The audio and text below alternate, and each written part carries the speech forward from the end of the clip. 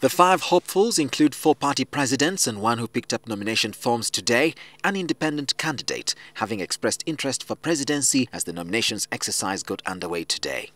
They are Emmanuel Tumusiime of the Forum for Integrity in Leadership, the People's United Movement's Shadrach Ogemba, Alhaji Suleiman Masaba of the Uganda People's Party, Bomboka Isiko of the Farmers' Party of Uganda, and Lutara Charles Opio, an independent presidential candidate. The presidential elections will be directly supervised by the chairman of the Electoral Commission as the returning officer, who will receive duly filled-in nomination forms in triplicate between October 24th and the 25th. In order to have a well-arranged document to present on nomination dates, you should have all your supporting documents ready. And that's why most people are coming over to support, especially the guidelines and other supporter forms. Aspirants for parliamentary, district and municipal seats are expected to pick their nominations forms from the 122 district registry offices.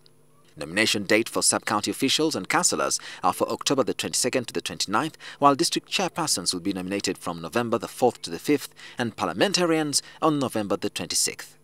Campaigns commence a day after the last nominations have been confirmed and candidates' campaign timetables incorporated in the Electoral Commission's timetable of activities.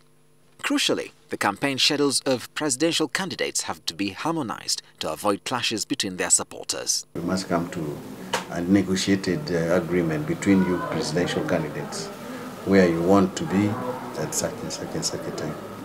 This we do to avoid conflict. You know, crisscrossing with supporters sometimes bring commotions.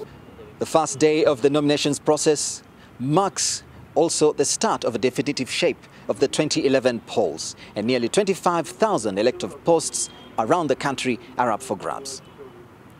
Yusuf Emiru, NTV, Kampala.